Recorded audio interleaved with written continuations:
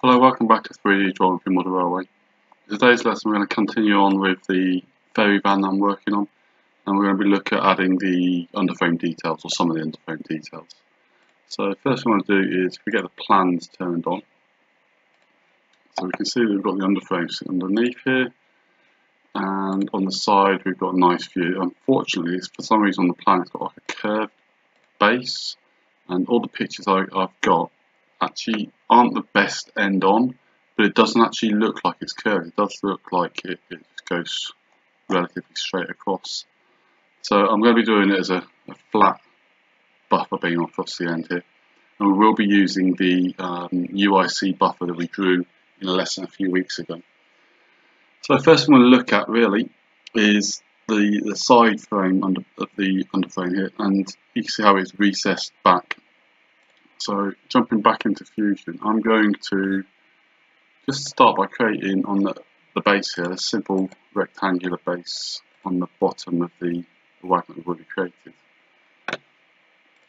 So I'm going to start with a normal rectangle, start in the corner. I'm going to drag it across. I don't want it to snap to the origin point there. Look. I think, actually no, I do want to come. No, I'm not going to snap to the origin. I'm going to make it move across the origin with its length though. Okay. Oh, actually, I've just snapped that to that corner. I don't want that. So starting there, and come across. Okay, so dimension this as a width. Let's go for 8mm to start with. We've got total width. Let's inspect that. Total width of our wagon is 8.75. That's going to give us a 0.75 recess, which probably will be okay. And we're going to add that to 32. That's a bit long. 31.5. 1.75. Yeah, we'll go 31.75. And then extrude that.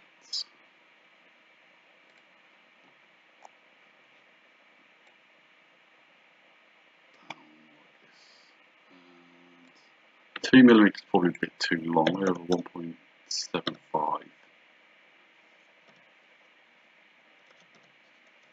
Yeah, 1.75 I think there.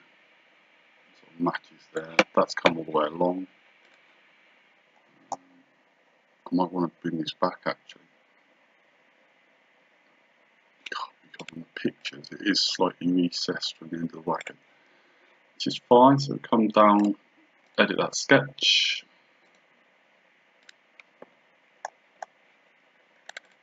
Let's bring that back. Like that, 31.4. Okay, so the next thing I'm going to draw on the end here is the buffer beam. You see how it's got a diagonal corner and it sits slightly lower than the side here.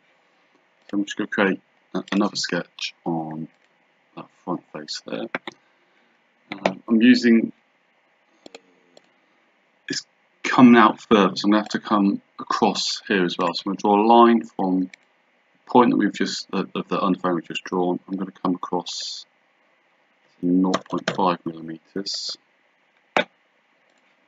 and then come down to the same height as the underframe we've already drawn, and I'm going to come diagonally down in line with that position, like that. Let's just dimension from the bottom of there to there, so that's 0.5. That's gone at an angle there. Let's make sure it doesn't move by horizontally and vertically constraining it, and then we can change it to 0.5. Horizontally and vertically constrain those 2 points, and then that will fix that in place. Okay, we'll just bring that across like that, and then close in.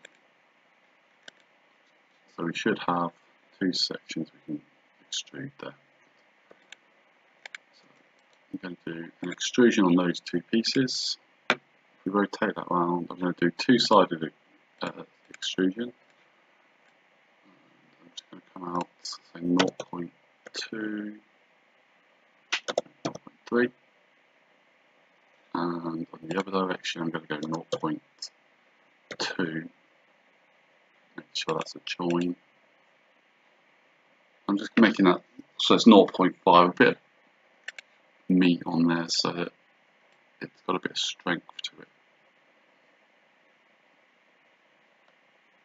Okay, yeah, happy with that. So the next thing we need to do is get this buffer that we've had in the previous video into this video as well. Okay, so the next thing we're going to do is import the UIC buffer we've drawn on the previous video. So we're going to go and open a file.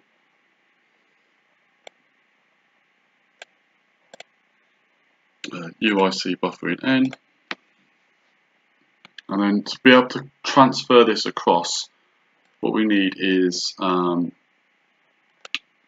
capture the design history without losing it. So what we're going to do is I'm going to make a quick change to this. I'm going to make this a circular one, so it needs to match this circle here. So I'm just going to create a sketch on that inner surface, center point circle using the midpoint, matching the circle on the outside there, and then I should actually, wait a minute, that's on the wrong surface, let's get rid of that. I want it on this surface here. Create a sketch on there, find the midpoint,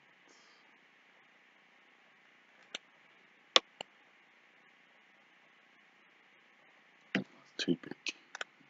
Let's find the radius of this one then.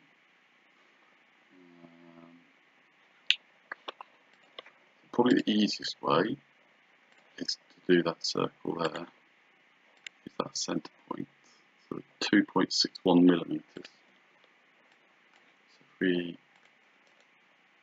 delete that sketch, edit that one,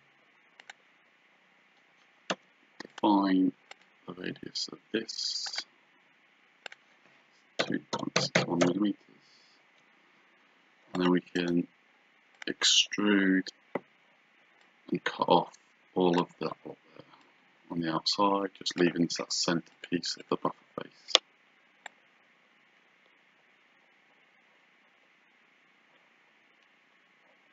Okay, the buffer probably is a little bit thick now.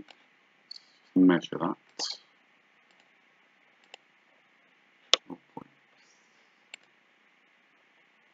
0.61. So we're just going to close that up a little bit. Extrude that in. We have 0.2.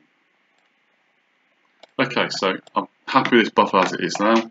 I'm going to copy it across. So to be able to copy this, you need to create this as a component. So create component from bodies. Actually, let's have a look at that. Why is that done? We should only have one body. We don't. Let's get rid of you and you. We don't need you too. So create components from bodies.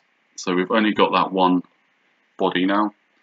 What we can then do is copy that component into the Ferry Car van, and then come up to the top and then paste new, and that will import that component into this design. Where is it? All over here.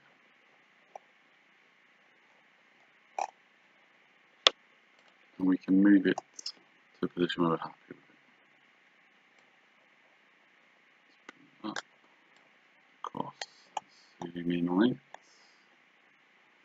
We need to rotate it 180 degrees.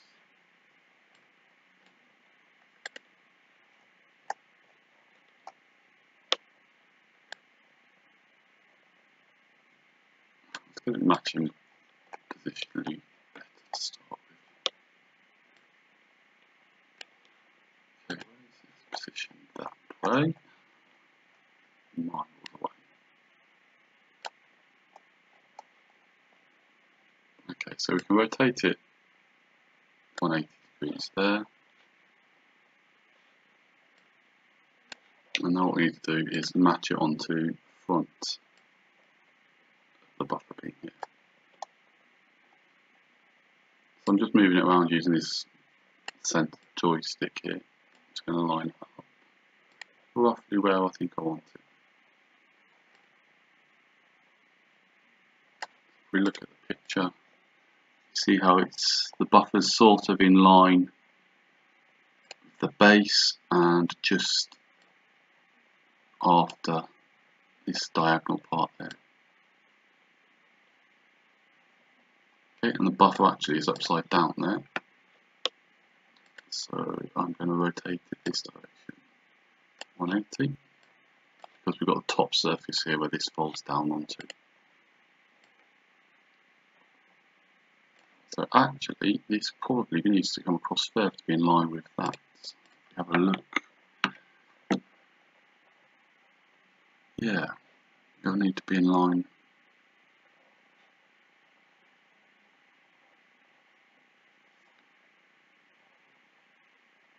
I'm pretty sure that curved part.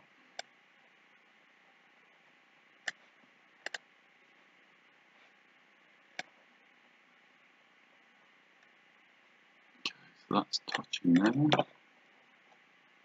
They're overlapping slightly there, which is fine because that means they'll merge into one when I join the two.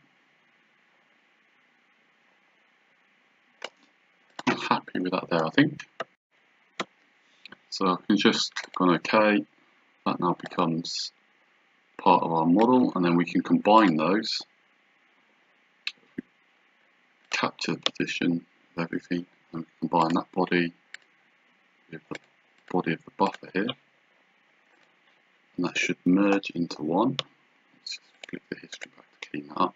Sometimes Fusion does that every now and again when it goes a little bit hissy. You just go backwards and forwards in the history and it cleans it back up. So that body's now merged as one complete body now. So we've now got our buffer added in. Okay, so I'm going to finish this video here, and obviously we'll continue on the next lesson working on the detail cladding.